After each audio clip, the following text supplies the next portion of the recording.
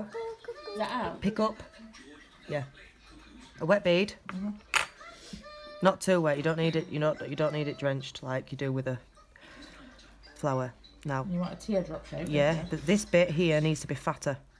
What, the top bit? Yep, and it needs to come down into a point. We're going to do this at an angle. Yeah, so this bit needs that width, and the angle that I'm going to come at is at this very point here. So get your brush, reversing. Sorry. Get in at that angle and slide. Release into that fat bit. You just press in, and then slide like you do with Smile Line, but not too hard. Can you see how light? Yeah, and then go back in, slide, because it moves it itself. And then manipulate it to how you want it. I've actually moved too much acrylic away from here. Yeah, I can see. And then back in.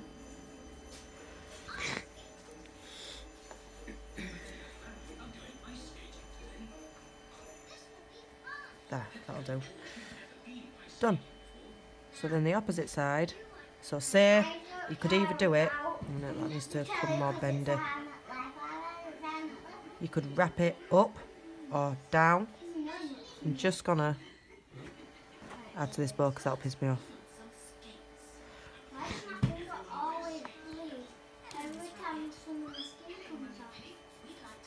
To add that ridge, I'm literally just having the bead go behind my brush. Go out of shot.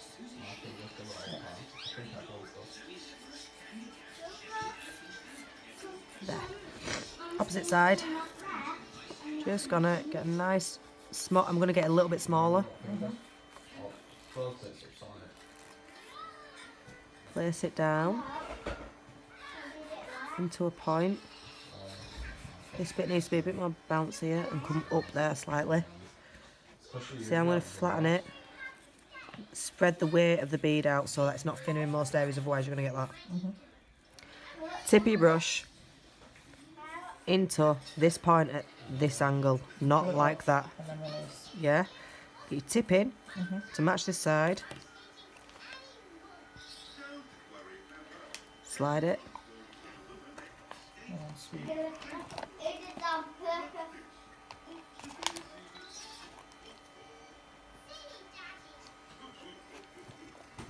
So I'm just going to try and match my other side, so I need raising slightly. And I'm going to get my tip back in. Lean and pull, lean and pull. Pat that back. Up. It's a bit of a sharp bow, that. I normally do them a bit more foldy. Then I'll just do your ribbon right quick. The ribbon's the easiest bit of anything. This is just simple and effective. You just drag it down. Yep, keep it wet. One side and drag. And if it's thin and not a lot of product, I start at the bottom because it dries quicker. I'm not gonna, because it's gonna be okay. Lean. Don't move your brush from left to right, literally. Brush straight and then lean it. Yep. Lean. If you notice, my brush will not move. A lot of people start flipping it all over the place. That's why it went wrong. The more it dries, is the more you can start. So which one do you, what do you lean? The nail? No, the keep brush. your brush straight. Look where my brush is not. Yeah. Yeah. The brush is just lean into it. That white acrylic. Right. So from the inside out, then from the outside in, inside out, outside in. Yeah. And then you get the texture of it wrapping. But at this point, you can start moving. Yeah. You can send it bigger and wider or smaller and more. And you can wrap it differently. Like this one's just left, right, left, right.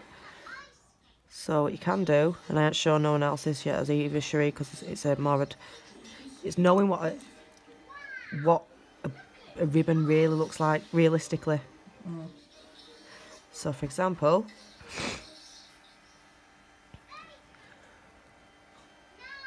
neaten that up. You can go from inside, inside, pull, pull.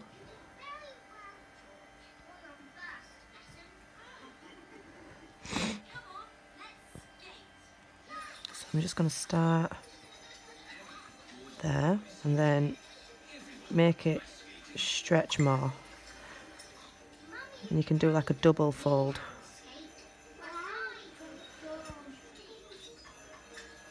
See what I mean? Mm.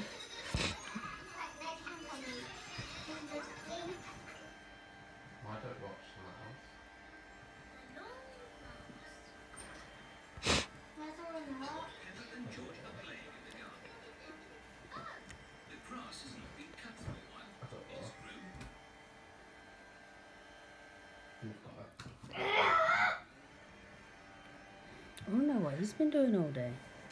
Who? But whatever it Ice is. cream, I think. Someone's doing the full house, I think, over there.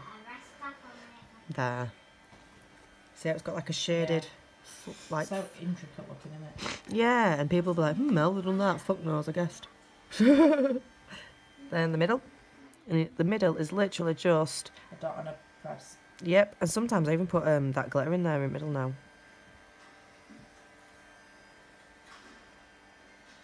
So then, cut it into a line, just by getting your tip of your brush in.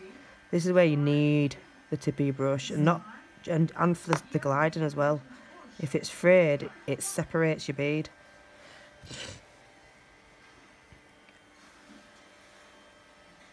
So literally like you're cutting it in half. And done.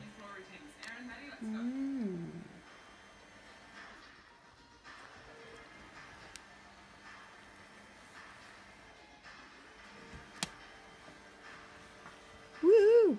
Wow. Look, got that there? Mm. Please don't slide. Woo! Woo! That'll have to do.